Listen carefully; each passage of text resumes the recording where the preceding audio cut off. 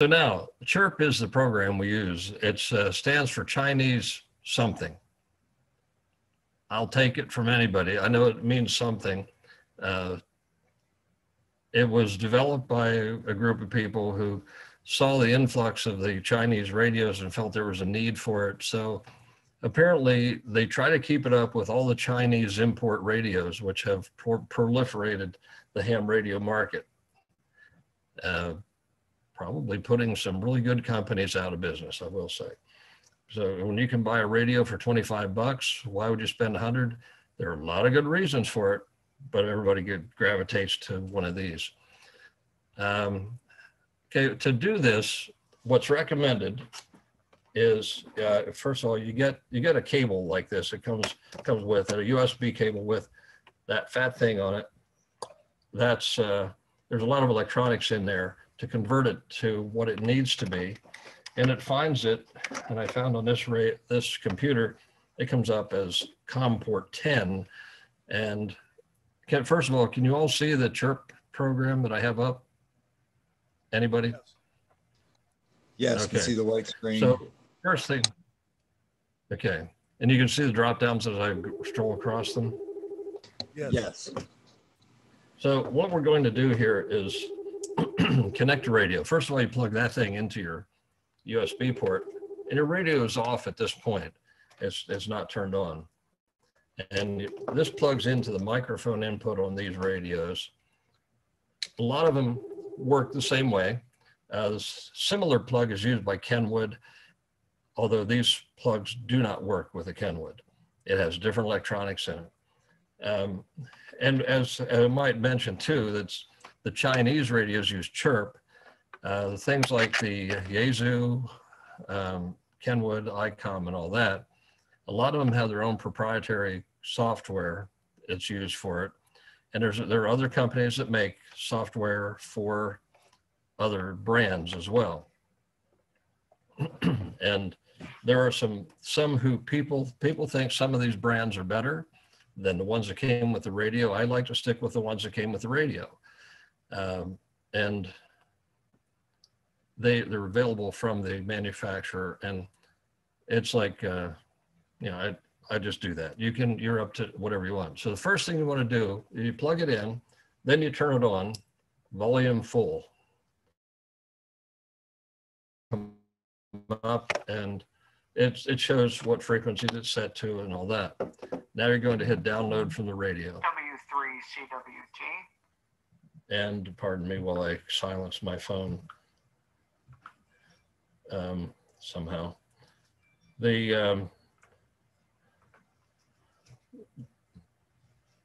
make it complicated. There we go.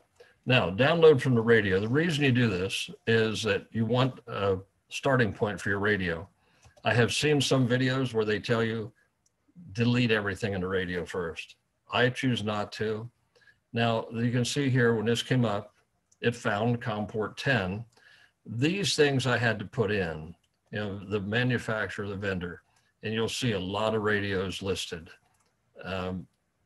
Anytone, Linco, Midland, a lot of them. And since this one's a Dauphin, that's where you go first.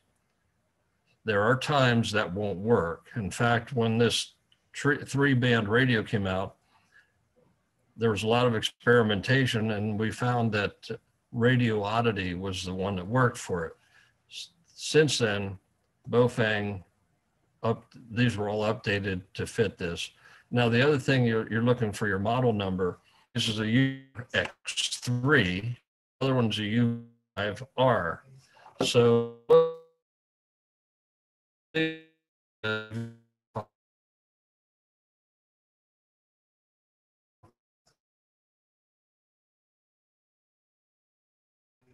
we'll take that one and we're going to pull the information out of that radio. Now it's going to ask you these questions. It tells you turn your radio off, connect the microphone, speaker cable, which we just did, and then turn the radio on, volume up to 100%. Ensure that the radio is tuned to a channel with no activity. Very important because it uses the audio amplifier in there to do all this work. Then you click OK. Now, the cloning process should show up on your screen. The bar runs across. And when it's done, you'll see what is already in this radio. Now, across the screen here, you'll see File, Edit, View, Radio, and Help. Those have drop down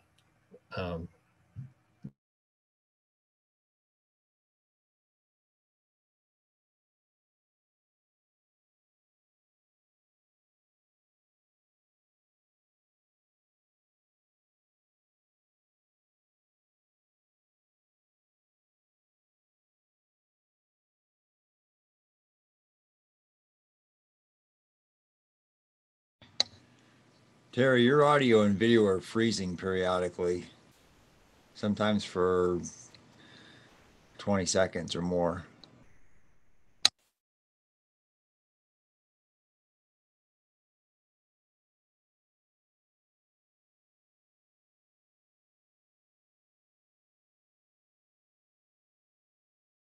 I think we lost him. I think you're right. Wind shifted and lost the cell service.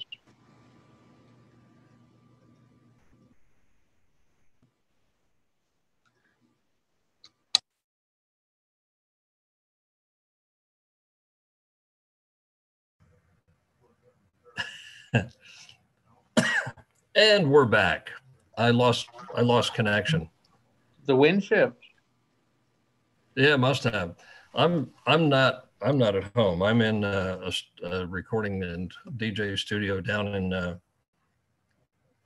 where the heck am I?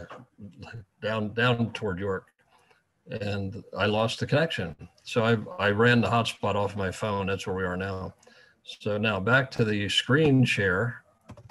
Where was I? Now, what I think where we left off, I was going to save this program. I saved it as, and I labeled it, here we go. The Dauphin UV5R has today's date and my call sign WB3BKN1, and I saved it. And because I don't want to lose what I have done here to this radio, but I'll show you what happens. When there's a whole lot of stuff here, you'll notice in this radio, as I scroll down, there's a lot. So that's a lot of typing. This program offers you a way to do this without typing it all in. So if you go to where it says radio, and then you can import from a stock configuration. And in this stock configuration, they have German freenet frequencies, European Union channels, marine channels. If that's French marine, I think. No weather alert stuff, 60-meter channels and all that. And MERS. So marine, MERS, and so forth. Now, the other thing you can find on here is import from a data source. Now, you can pull in from, say, repeater book. And you can do a political boundaries or proximity boundaries to where you are. Political boundaries being, counties and so forth. Proximity seems to work pretty good. So I put in my zip code and I said a 50-mile distance and show me what's there. And it's looking. So you hit OK, and there we go. These are what it found. I'm going to expand this a little bit. And because it was looking for the closest things to my home, it here shows one in Catawissa, a 6-meter repeater, and one in Lingelstown Blue Mountain, that's another 6-meter repeater. W3ND, that's the CPRA call sign. AA3RG is Pine Grove, and so forth. Now these are repeaters that it found locally. And you can see that the Mount Holly Springs and Harrisburg and so forth are all listed. If you go down through, you say, okay, this is pretty good. These are the ones that I like. 6.4, 6.55 Sunbury and so forth. You will not find any simplex channels on here. You will only find repeaters when you do it this way. So you go through them and you can highlight the ones you want and you can uncheck the ones you don't want. So we're going to, well, the 6 meter ones are unchecked already. The Ellendale Ford stuff and Pine Grove, they're all there. So now you can hit OK. And now they are in the database ready to put into your radio. As you can look, it added them somewhere. So we're going to go find them. Although it doesn't look like they did. Let's try it again. I missed something along the way. We went to repeater book proximity to 17032 and we put them in. Now, we checked them, import file. And what I did should have done it. But to make sure, let's go back to this screen and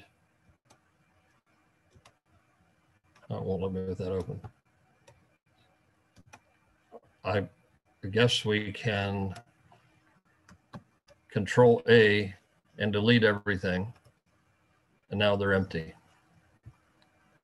So now that that's an empty slate, nothing's in it, we can go back to that file and do that all over again. Repeater book, proximity query, and here's where you put in your zip code where you're located or what you want it to do. And the bands you can select 2 meters, 10 meters, 6 meters, and so forth. But if you say all, you can correct for that later and bring them in just like that. There they are. Now, if you hit OK, it's supposed to put them in, and sure enough, it did. Now that saved you a whole lot of time in doing that. The only thing you need to look at is make sure your tones are correct. And here you can see that the 131.8 is correct on the 145.11 repeater sitting there on channel 4. And so you can go down through them and check them. I know that that's the correct tones. That's how I know. And I also know the history behind how they came about for most of these things. But if you scroll down through it, all this stuff is available locally. Now, if you see this and say, okay, well, we're missing a lot here. The first 3 channels are empty. You can take a block of them by holding down Shift and highlighting them, and you can move them up by right-clicking on the highlighted area and hit Move Up. And just like the Jeffersons, it moves on up. And do it a couple times till you get it up where you want it. Now, okay, now 145.11 is the number one channel. 145.17, which is over in Pine Grove, is number 2, and so forth. So you can take a couple of these and move them around to wherever you want them to be. You have a way that you like to organize your frequencies. That's what you'll do here. I'm going to try something here. No, it doesn't work. I was going to see if we could drag them, but you can't. So we're going to move these guys up a little bit, and then I'll write it to the radio.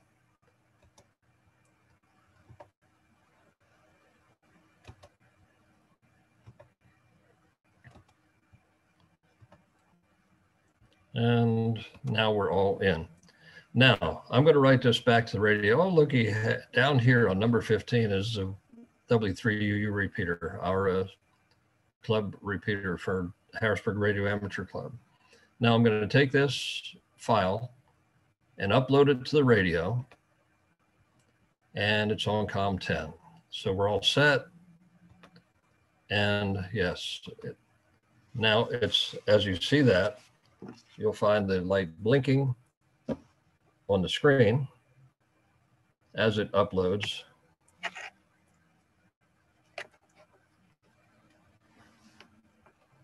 You can't really see the screen all that well. But when it's done, it'll tell us it's done on the screen below, and there it is. Now I'm going to pull this. Now, if you have your radios tuned to 145.11, we'll see how well I make it from Lewisberry. Very noisy inside this building, but I can WB3 BKN. Did I come through? Nobody's hearing me over there. Okay, so there you have it. Now, what else can we do with this program? Okay, there are still a couple of things. I'll reconnect the radio. The settings, click here. See, you were up here in memories. Now we'll go down here to settings. This gives us some real basic settings to start with. Your squelch level is also available on the front of the radio. You can go to a menu there, and a battery saver and so forth, and timeout time and seconds for the backlighting. You can have a beep on it. I wouldn't, because I don't like to hear it beeping every time I touch a button. Timeout timer, you set that for how long you think you're going to be winded and talking. You can display in the frequency, the channel name, the channel number, the name, and the frequency are your options. Some of the repeaters, you might want to call them in your programming. You might want to say Harrisburg or Mount Holly Springs and so forth. That's where that would come into play. In the mode B, that's your second level on the screen. That's you decide what you want that in. Then you can choose the colors of your standby LED colors and when it's receiving and transmitting. You see it's orange when you're transmitting, it's blue when you're receiving, and purple when it's on standby. Next one is advanced settings. If you're using voice operated transmit, the Vox, that's available on these. I don't recommend it unless you're in a quiet place all the time. Vox, to me, I don't use it ever on HF or even on here. But if you're going to use this radio as a something for digital modes, that Vox is a good thing to have, because you can plug your computer into this same port that we're using to program with a different cord, obviously, and run that into your computer.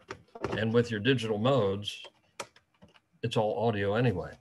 So that's when it hears the audio, it'll turn to your transmitter. That's what the Vox is used for, in my opinion, most of the time. Now the dual watch priority, I turn that off because if you have it set to watch two channels and one starts talking, you don't know where it is. So I have it so the arrow pointing on the screen, there's an arrow if you look at these things, and it points to what frequency it's on. Right now it's on the top one. So that's, I have tried it on dual watch and it's too confusing for me.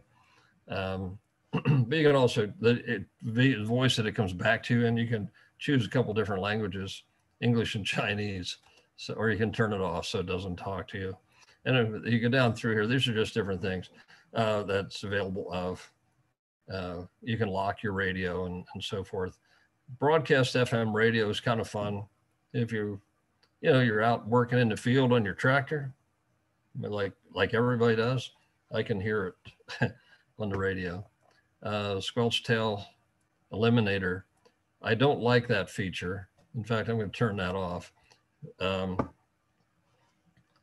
When you let up on it, it's quiet. It mutes it until it hears something. So anyway, there's all those other settings. This is kind of cool. You can have a power on message. My power on message happens to be my call sign. You can have other messages on it as well. and you set your limits for your frequencies, which are kind of preset in the radio. And you'll notice that this goes from 136 to 260 because this radio happens to be a 220 radio as well. And then your UHF channels down the bottom, your upper limits of that, which this one is made to go into the GMRS frequencies as well. Work mode settings, these are just things you probably will never have to touch. I did, however, change my VFO A channel and I didn't touch the B channel, but I wanted that to come up on the 220 repeater because honestly, that's what I use this radio for mostly is 220. And radio preset happens to be 88.5. It's a channel I like, and it happens to be in Halifax. DTMF settings, these are different settings for different things, and you can look through the book to find out what they all do. And the service settings, different squelch modes, and so forth, which you'll never have to touch, to be honest. So that's what's under that. So that's your settings menu. Of that, you set the parameters under the basic and advanced to what you like it to be, and then it's all done. So you can go back again, and then you hit the upload to radio. You can do that again, and then your parameters will be all in there that you changed on the second channel as well, or on the second menu. On this, while it's uploading that, you can change your memory channels. I have it starting at 0. Most people start them at 1. You can hit this to refresh your channels. Special channels, I'm not exactly sure what that means. And I have it set to show the empty ones. You can do this, click it, and it'll not show the empty channels. I like to know what's where. And then the properties of things are, I don't know what that does. It doesn't seem to do anything. So I go back to the memories, and that's how it all works. And again, one of the requirements we have at MCOM is you have to be able to program them in the field without a computer. And since I don't use these a whole lot, I never really figured it out. I bought them because they were cheap and don't use them so much. I do keep the 221 in the car. When I'm close enough to the repeater, I can hit it. And I have a 220 antenna on it. That's why it's there. So any comments? Some of you already use these things. Is there anything that should be mentioned that I have not mentioned? I have a question. Go ahead. Have you ever tried programming one of the 2720s with CHIRP?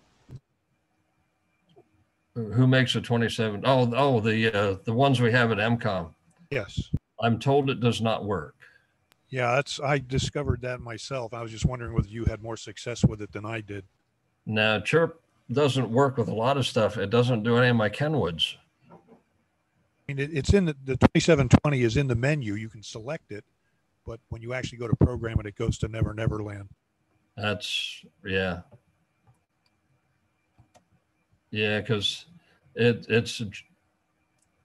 they did mostly the cheap stuff, the cheap Chinese stuff with this one. Okay, I forgot. If you go to radio, it's in the drop down list. You can select the ICOM 2720, but it just doesn't actually function. Yeah, the guys up in Upper County have tried it, and they told me it didn't work. So, and I said, okay, now I know, because they're around theirs pretty often, and they get to play with it a lot more. Now this is terrible. I just brought up my file that I saved, and let's see, open. I opened up this one that I saved earlier and hit open. It's supposed to bring it into this program. Is it the other tab up there? Up where it says Dauphin UV 5R, to the right of it, there's another tab. Where? Right there. Oh, there it is. Okay. See, now I learned something here today. That opens up another. How do I get rid of that first one? It just keeps going back and forth. There we go. Okay, now they're gone. All right. So now what I am going to do while I have this here, settings, and go into the advanced and get rid of that squelch tail eliminator. It's annoying to me. And then we're all set. So Terry, one thing I would also add is that this is a good way to quickly modify your power levels so that if there's a repeater that you need high power for versus low power, you can preset that, and then you don't have to manually change it every time you turn your radio on. Good point. I like to cook my brain, so I have mine all set to high power. But that's, as soon as this cloning thing leaves here, I'll slide it over here. The very last, next to the last back here is where you set them for your power levels.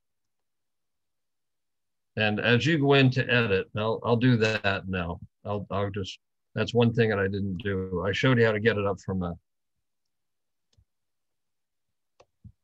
the source. Now we'll go into this one, and we'll put in one thing that I did not do to any of these radios, and I will be doing it. And I have a list of all the frequencies that are used for simplex frequencies.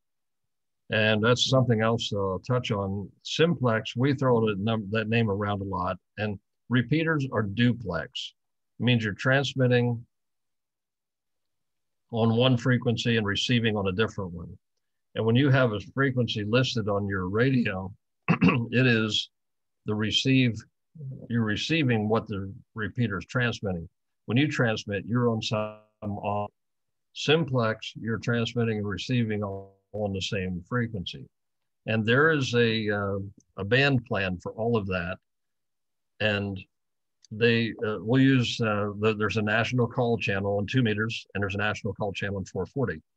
The 2 meters is 146.52. So I'm going to put that in here. In channel 32. Now tone, we don't, okay, come back. That's not what I wanted to do.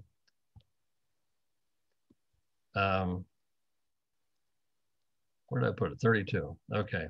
Now you can right click on here. Let's insert row. You can copy rows and move them too. But as you go across here, so you don't need a tone, but if you would hit the drop down arrow and the tones come up, and you can select the tone. You can pan across. This is duplex. No, it's set to none. And you're on the FM mode. You can be on narrowband FM or FM. We have no narrowband anything around here on ham radio. So always make it to FM. And you'll often hear people who have one of these radios and they think, oh, well, that's cool, I'll use narrowband. It's really hard to hear them, because what that means is in FM, it's frequency modulation. It moves the radio frequency back and forth at an audio rate. It doesn't stay right on that channel, but it moves at an audio rate. There's a new form of FM narrowband that, because in commercial radio, they can squeeze more channels into a given spectrum by narrowing that. But then on the receiver end, you need the receiver to be set for narrowband as well, or you won't hear each other that well. So that's what that is. But like I say, in ham radio, we're still on wideband, as they would call it now. And then here you click on the channel, you can go high and low power in that too. Yeah. Sorry to interrupt, but on that note, I just want to point out that earlier this fall, I worked a race up in what park is that? Can't think of it. Up in the Wilkes-Barre area. But they actually had a repeater set to narrowband. So Well, they did. although it's not that common, it's good to know how to set that so that if you run into that, you can get on that repeater. Okay, good point. Often your simplex channels, if you're using them to do a race and that sort of thing, you might want them on high power because you have the rubber antenna on these things. As Scotty would say, it's a piece of crap, because it is. If you think about it, a quarter wave on 2 meters is about 19 inches, and you're that much short. So they're an attenuator. They don't radiate well, but they sure are convenient. You can put them in your pocket, and that spring keeps coming back. So, well, usually. But yeah, there's your narrowband FM and your high and low power as well. All of that's available on the front end of the radio in the manual mode. What's channel 24 there? Say that again. What is channel 24? 24. I don't know. That must have been in the radio when I got it. They're European radios. They're made for everywhere, but that must have been one that they had, and we're going to delete that. Then we'll move. I should have hit and shift block up. Let's try that, see what happens. Okay, now it did it. Yeah, I don't know. I know that there were a lot of strange ones in here when I got it, but the wrong PL on the 1-1 repeater too.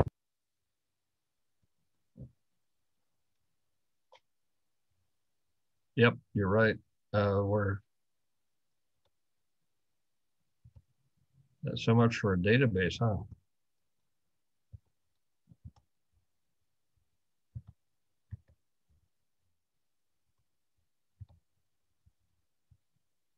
.8. There we go.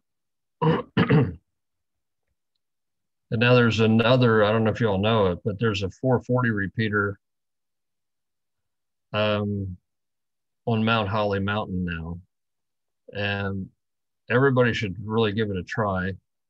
It's right here in my channel 25, 449.925. The tone is 123. This shows it as KA3RMP. It is not. It's now KA3TKW. That's one of Tom's. Let's put that in.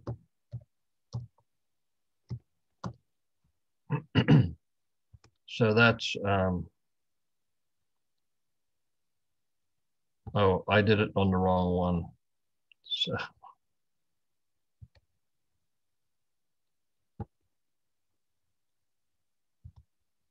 It's, where did it go? Anyway, we'll let it go. But 449.925, you should give it a try. Channel 25. So that's, it used to be down in Hershey, and the repeater equipment showed up. I had been looking for it for quite a while, and then Richard found it, or somebody found it, I don't know, but he ended up with it. And then the repeater was no good. So we still have it, but the frequency pair is now, Tom called and said, can we have it? I have a repeater to put up, because we all knew the guy. And he said, I'd like to keep his idea alive. So that's what we're doing. We're keeping that up. Anything else on this that we've gone over? Any comments on it? I'm going to save this. Now I'm going to put it into the radio with all the corrections. And there it goes. One of the things, there are a couple things, the duplex and simplex. I hope that's clearer to everybody that didn't know what it was, because we throw a lot of terms around in ham radio as experienced people and think everybody knows them, and that's not necessarily the case. And when you have new people that, just help them learn. One of the things too, that there was I don't know why, but they had to give a name to every channel. And let me bring that up. There's a form that we used to have. And let's see if I can find it quick. I have it. This is a 2013 version of it. A lot of these repeaters are gone and changed frequencies. Some became DMR and so forth.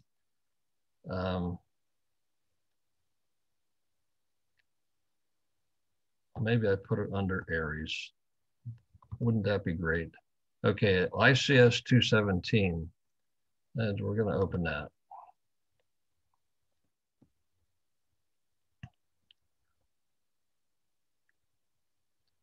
These are the, if you go through this form, you'll see the, they call it PIMA 147075. These were arbitrary names given to important repeaters. And some people believe that everybody knew this. They're going to simplex 14. Hey, Terry. No, yeah. Sorry, are you showing CHIRP or are you showing a different document? Oh, I thought I could bring that up. Wait a minute. You're right. Let me, my bad, as they say. Let me change that.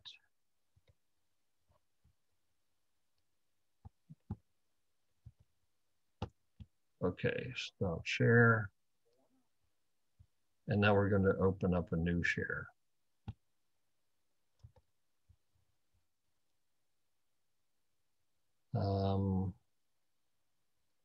There it is. Now can you see it? Okay, this, can you all see this form now? Yes. It says Communications Resource Availability Worksheet. This form has floated around for quite a while. Here under channel name, PIMA 1-1P, PIMA 1P, that's, it tells you what it's configured as, the frequency, transmit and receive, and it says South Central Task Force primary share with PIMA. The South Central Task Force is, I assume they're still in existence. It's a way of organizing all of the ARES, RACES groups together under one umbrella. And you see at the bottom, simplex 14, as they call it, is 147.42, and you'd see it's transmits receive on the same frequency. They listed it as its American Red Cross National Simplex Coordination Frequency. This form, I need to go through and figure out what's still there. Like now, this has also the channels that are on HF that we get on, and like here, I'll put the arrow right over this, and they call this lower sideband voice PIMA C1 3993.5. And that's the one where we have a net every Sunday morning at 7:30, or no, 8:30, I'm sorry, 8:30 in the morning. Central Area Voice Net, that's a primary one. There's a secondary. And you'll find these are, some of them are out of the ham band. But that's what they're all about. Now with this, I've got to move this, there we go. like I said, a lot of this stuff has changed, and with a little bit of help, we'll get this straightened out and have it available for anybody that wants it. There are good frequencies on here to know of, and the RACES interoperational frequencies are here for the different HF stuff. The regional coordinations of channels for everything are on here. Simplex has its own tab, and that's where you'll find most of the simplex frequencies that we use. I said to Zach, you guys were doing the simplex on a channel that wasn't part of the ARRL listing, which is okay. But these are what the ARRL considers the simplex frequencies, and it's so small. Somewhere I should be able to zoom in on that, but 146.5.4, but 5.5, 5.2, 5.8, and so forth. You'll see them down through the list. Your GMRS frequencies, Family Radio Service and GMRS are in here. Civil Air Patrol is in here. And then they're broken down further by counties. And there are certain simplex frequencies that they had assigned to certain counties as their primary simplex frequencies. Now let's look at Dauphin County. They list 7.6 as Dauphin 3. And don't write them in as don't consider them what they're called, because those names change all the time. If one repeater goes down, another one's bumped up to replace it, and so forth. And like I said, I don't think they really use them anymore. But here's our 224.18, and it has me listed as WA3BKN. I'm not, but that's what those are. So Franklin County's in here, Lancaster County, and Lebanon, and so forth. And each one has their own designations that they gave them. But it's a good list, and we'll go through it and make any corrections, and then I'll make it available to everybody. It's in, so it's a spreadsheet format. You can open it up in OpenOffice or Microsoft Excel. It'll work in. I think that's about what I've got to present here tonight. I think that pretty much covers all of it. So any comments or anything before we end it?